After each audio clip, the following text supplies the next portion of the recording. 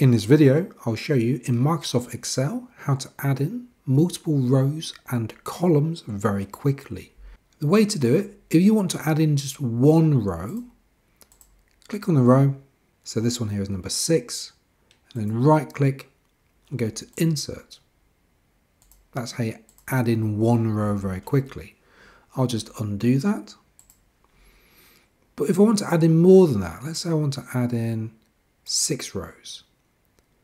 Highlight all the rows that I wanted, right click and go to Insert, and it adds in 6. So it's going to add in 6 blank rows because I highlighted 6. I'll undo that and I'll demonstrate that again. Let's do it with 3. I'll highlight 3 and I want to add in 3 blank rows. Right click, Insert, and it puts them in there.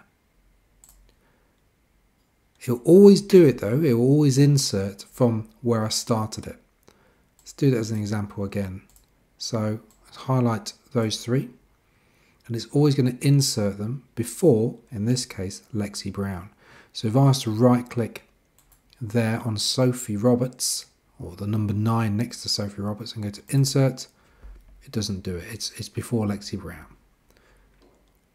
Works not just on rows though, it works on columns, exactly the same principle. Highlight the ones that you want, so I want 3, right click, Insert, we've got 3 blank columns.